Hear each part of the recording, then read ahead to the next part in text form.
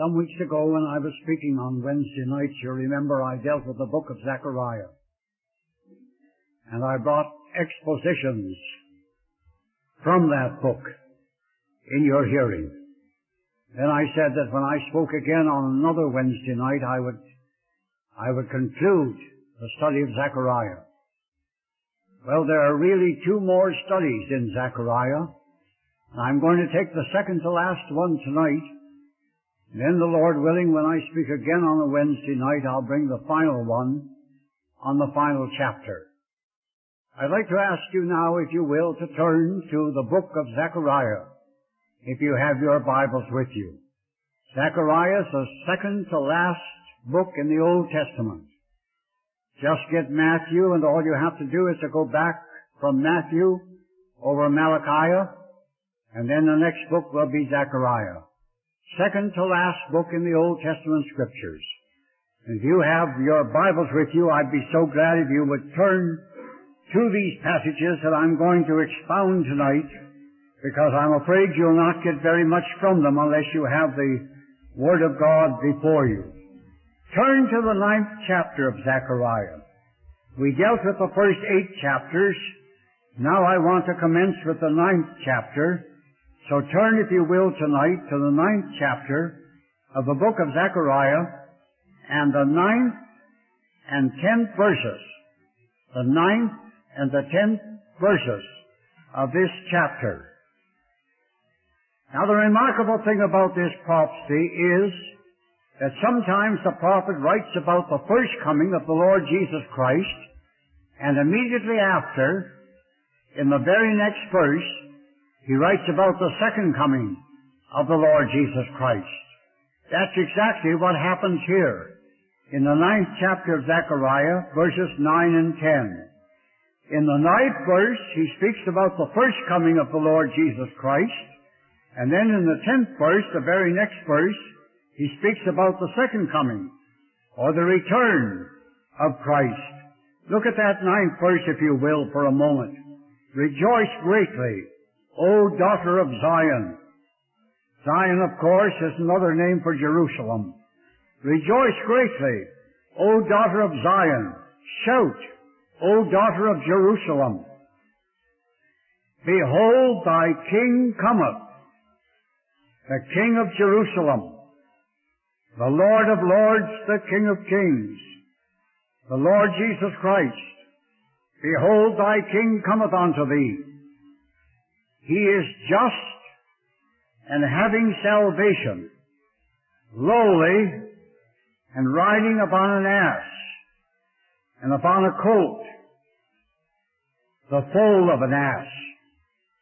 Now you know as well as I do the story in the New Testament Scriptures when this prophecy was fulfilled. Jesus sent his disciples to get this donkey upon which he was going to ride triumphantly into the city of Jerusalem. And the multitudes, you remember, got branches of palm trees, threw them down on the road in front of him, and he rode on that donkey, and his disciples walked along with him, and the multitudes gathered, and he entered the city of Jerusalem. Now all that was prophesied between 500 and 600 years before it took place. It was prophesied in this verse. Here it is very plainly stated, more than 500 years before it happened. Rejoice greatly, O daughter of Zion. Shout, O daughter of Jerusalem. And you remember how the people shouted. And you remember how they rejoiced as Jesus rode on the donkey into the city of Jerusalem. Behold, thy King cometh, thy King, the King of Jerusalem, the Messiah, the Lord Jesus. Behold, thy King cometh unto thee. He is just and having salvation, lowly and riding upon an ass and upon a colt, the foal of an ass. How are you going to explain that unless you accept inspiration? How could any of the prophets living 500 or 600 years before the event, how could they write all about it, definitely about it, 500 years or more before it was going to take place? If you want proof that the Bible is the Word of God, all you have to do is to turn to the prophecies of God's Word, and you'll find that the predictions are clear and unmistakable, and that they were fulfilled, a great many of them, when Jesus came the first time to this earth of ours. Jesus did ride upon a donkey. The multitudes did rejoice. There was singing as they entered Jerusalem, and this verse was literally fulfilled when Jesus entered the city of Jerusalem riding on the back of a donkey. Now when you come to the 10th verse, you have something entirely different. Between the 9th and 10th verses, there is a period of 2,000 years or more. 2,000 years or more between these two verses. The church age is not seen in the Old Testament Scriptures. Nothing is said about the church. Therefore the prophet skips over the church age, and he speaks about the second coming of the Lord Jesus Christ, His return, as though it happened immediately after His first coming. Look at what it says in the middle of the 10th verse. Start in the very center of the verse. And He shall speak peace unto the nations. He shall speak peace unto the nations. I think perhaps in the Authorized Version it reads unto the Gentiles. I'm not sure. But in the Schofield Reference Bible, the word nations is used. He shall speak peace unto the nations. And His dominion shall be from sea even to sea, and from the river even to the ends of the earth. Now that has nothing whatever to do with His first coming. The other verse, verse 9, has solely to do with His first coming. The next verse, verse 10, has nothing to do with His first coming, but has everything to do with His second coming. 2,000 years or more have gone by before the second verse, verse 10 at least, is fulfilled. Then it says, when Christ comes again, He shall speak peace unto the nations. I do not need to tell you that there will be no peace on this earth until the millennial reign of Christ. There will be war and rumors of war and disturbances of all kinds.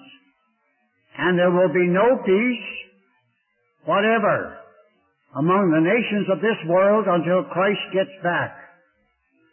2,000 years have passed already since He was here, or almost 2,000 years. Now when He comes back again, the first thing He'll do will be to speak peace unto the nations, and for 1,000 years there will be peace. There will be no more war for 1,000 years, while Jesus Christ takes over the reins of government and rules and reigns in millennial splendor and power and glory. He shall speak peace unto the nations, and His dominion, His reign, shall be from sea even to sea, and from the river unto the ends of the earth. In other words, it's going to be a universal reign. He'll reign over the entire world. For 1,000 years He'll dominate every nation, and He'll be the ruler.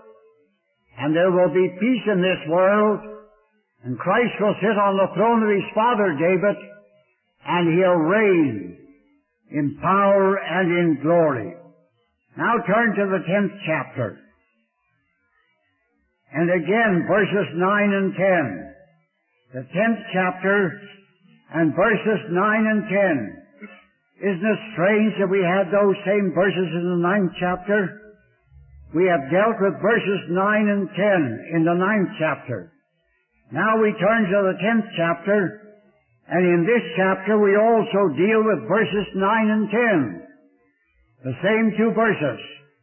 And what do these two verses say? These two verses present the twofold ministry of our Lord, just as the other two verses did. For these two verses tell about Jesus Christ coming again and reigning upon this earth. And this is what it says in verse 9. And I will sow them among the peoples, and they shall remember me in far countries, and they shall live with their children and turn again.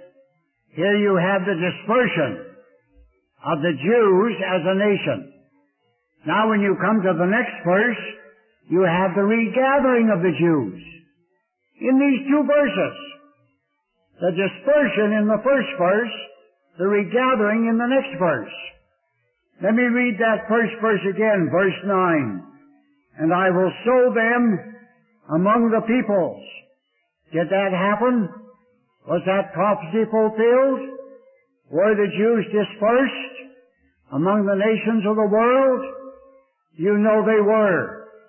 You know that after the destruction of Jerusalem, 70 AD, the Jews were dispersed among all the nations of the world. And I doubt if you can find a single country on the face of this earth where there are no Jews. They're in every country throughout the world. That's what the prophet says here.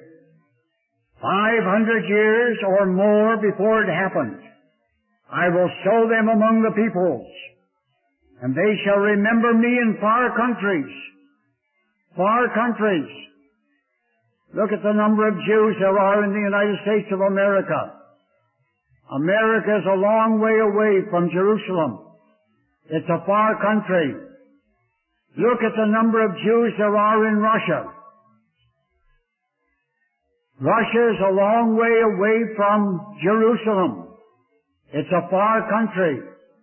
And yet you find the Jews in Russia. You find the Jews in America. You find the Jews in Canada. You find the Jews in England. You find them in all the countries of the world, far away from Jerusalem. How did the prophet know that?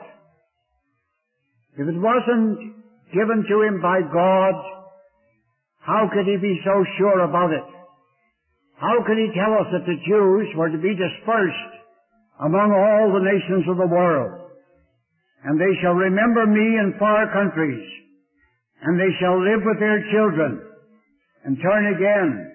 Then in the very next verse, following the dispersion, you have the restoration, the regathering of the Jews. Verse 9 has been fulfilled. Verse 10 is yet to be fulfilled. It has not yet been fulfilled. It's the restoration, the regathering of Israel. Verse 10 reads like this, I will bring them again, also out of the land of Egypt.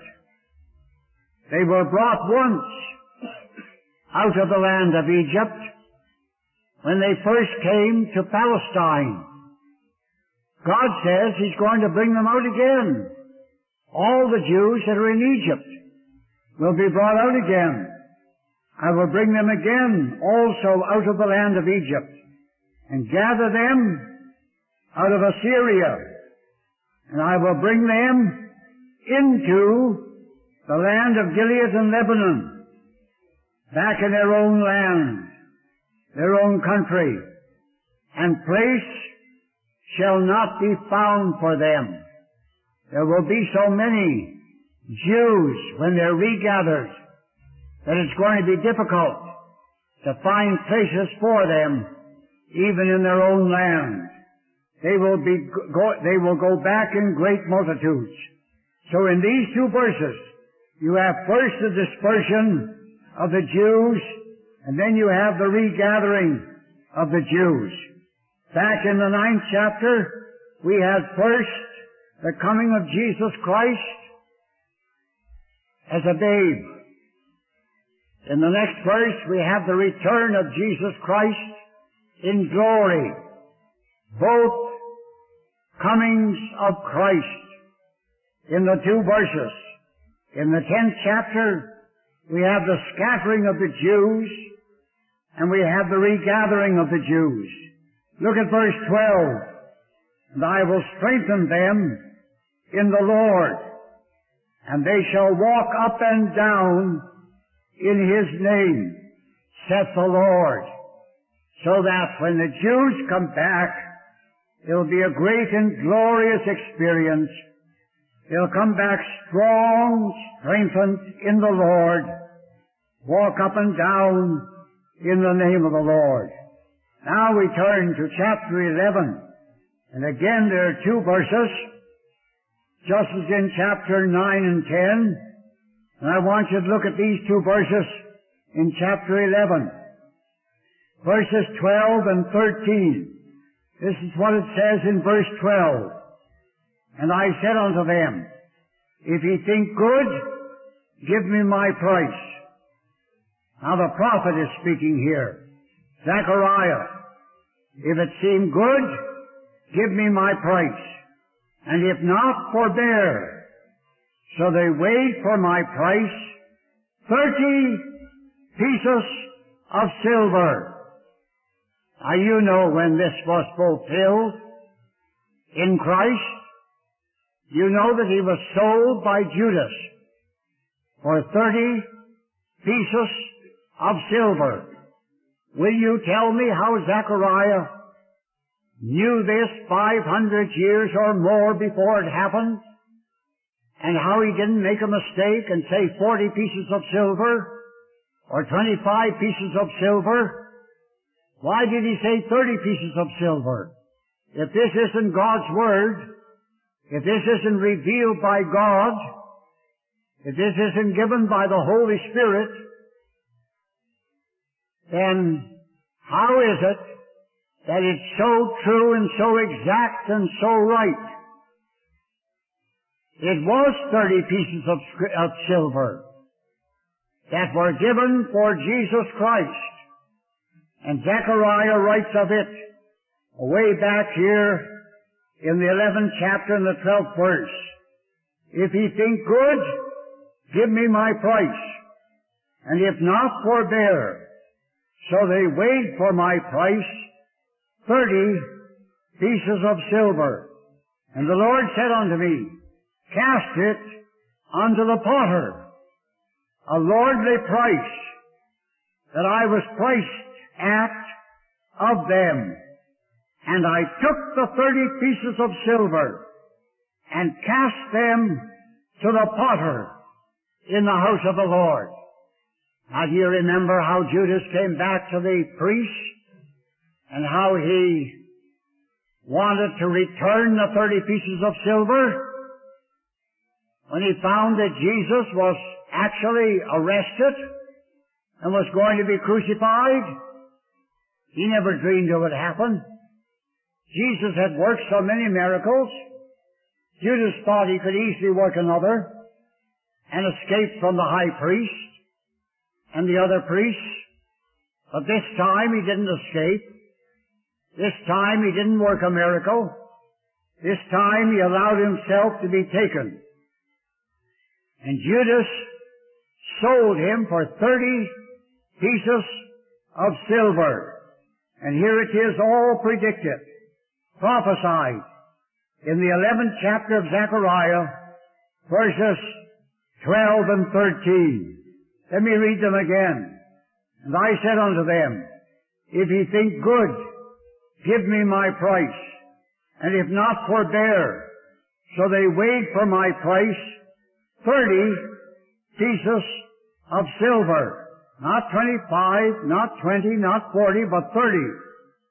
And the Lord said unto me, cast it unto the potter. Well, that's what Judas did. When the priest would not take the money back, he just threw the money down on the floor. The priest said, we can't keep it. It's the price of blood. We'll have to give it to the potter. And so they went out and they bought the potter's field with the 30 pieces of silver.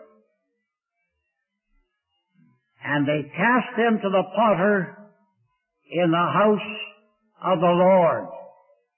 A prophecy literally fulfilled more than 500 years before it happened, showing conclusively that this is the Word of the living God, and that God Himself, through His Spirit, has spoken. All right. Now you turn to the 12th chapter, and we're going to look at a very, very wonderful and important verse. Another prediction literally fulfilled by Jesus Christ. The 12th chapter of Zechariah and the 10th verse again. Isn't it strange? Isn't it strange that this verse should be the 10th verse? Just as in the 9th chapter, one of the verses was the 10th verse, and here in the 12th chapter, again it's the 10th verse. And I will pour upon the house of David and upon the inhabitants of Jerusalem the spirit of grace and of supplication. Now God is speaking here, and He is saying that there's a day coming when I'll pour out upon the house of David and upon the inhabitants of Jerusalem the spirit of grace and of supplication. And they shall look upon me whom they have pierced. Now, if crucifixion had been a Jewish custom, then we might understand it. We might then say it was a good guess. But there was no such thing as crucifixion so far as the Jews were concerned. They did not crucify their victims. Crucifixion was a Roman custom, and the Romans dispatched their victims by means of crucifixion. If this verse is not by the inspiration of God, then how did the writer know that the hands and the feet of Jesus Christ would be pierced, that He would die by crucifixion? They didn't know it. God revealed it to them. And in this verse, you have the revelation. They shall look upon me whom they have pierced. And you remember how they gathered round the cross, how they stood and gazed at Him as He hung there on the cross between the two thieves, looking upon the one who had been pierced, who had been crucified. And they mourn for Him. They shall mourn for Him as one mourneth for his only son, and shall be in bitterness for him as one that is bitterness for his firstborn. When the Jews see Jesus Christ again, when they see the nail prints in His hands, the mark of the spear thrust in His side, the nail-pierced feet, when the Jews see Him again, as He now is, they'll remember that 2,000 years before, they pierced him. They caused those wounds. They demanded of Pilate that he be crucified. The Romans, in obedience to the wishes of the Jews, crucified him. His feet and his hands were pierced. How did they know, the prophet, how did he know that this would be the way that the Messiah would die? Only because it was revealed to him by God. And so this verse says, I will pour upon the house of David and upon the inhabitants of Jerusalem. This will be in the day when he comes again, the spirit of grace and of supplication, and they shall look upon me whom they have pierced, the Lord Jesus Christ. Now this is still future. He hasn't come yet again. When he does come, they'll look upon the one they pierced, the one they crucified. They shall mourn for him, as one mourneth for his only son, and shall be in bitterness for him, as one that is in bitterness for his firstborn. This prophecy will be literally fulfilled when Jesus comes again. Now the 13th chapter and the first verse. In that day there shall be a fountain opened to the house of David, in other words, to the Jewish nation, and to the inhabitants of Jerusalem, for sin and for uncleanness. Yes, when Jesus comes again, he is going to cleanse the Jewish nation. A fountain will be opened by him, and the Jews as a nation will be cleansed from their sins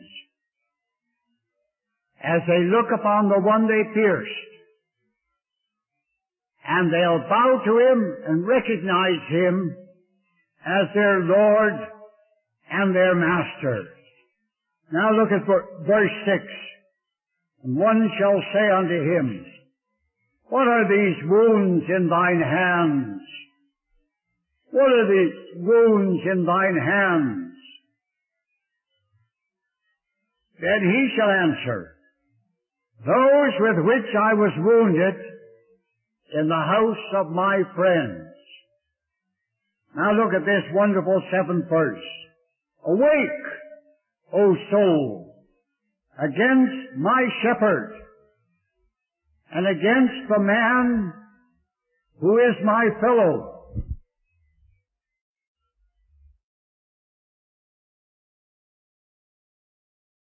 For the remaining portion of Dr. Smith's message, please turn this tape over. And sometimes about his second coming, it's very easy to distinguish between the two. This verse has to do with his first coming, when the shepherd was smitten, crucified, put to death, and the sheep, his disciples, were scattered. Do you remember how it was literally fulfilled? They all forsook him, the New Testament says. When the Roman soldiers arrested him, it says about his disciples, they all forsook him and fled. Not even Peter remained. They all forsook him. They all fled. The sheep, they were scattered. Zechariah tells us more than 500 years before it happened that it was going to take place. He says here, Awake, O sword, against my shepherd, the Lord Jesus Christ. The swords of the Romans, and against the man who is my fellow. saith the Lord of hosts, smite the shepherd. Jesus Christ was smitten, and the sheep will be scattered, and the disciples were scattered. They all forsook him and fled. The New Testament fulfills this prediction right to the letter. The sheep were scattered, and I will turn my hand upon the little ones. Now when I speak to you again, the next Wednesday night I preach, I'm going to take the final chapter of this great prophecy of Zechariah, because the last chapter is the greatest chapter in the book, and the entire chapter is a detailed prediction of the Lord Jesus Christ. And we'll take this chapter when we meet again and see what Zechariah has to tell us about the Lord Jesus Christ, our Savior, what he has to tell about his first coming, what he has to tell about his second coming. And the last chapter is so interesting, so striking, so amazing, that you cannot study it without realizing that God gave to the prophet the prediction of what was going to happen in the days ahead. Some of these things have already happened now. Happened when Jesus Christ came the first time. Others will happen when he comes the second time. But they're all going to take place.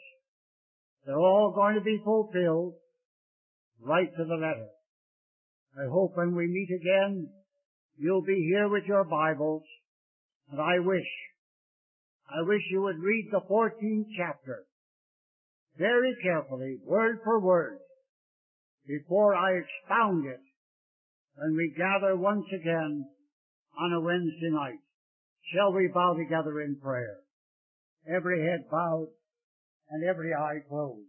Let us pray.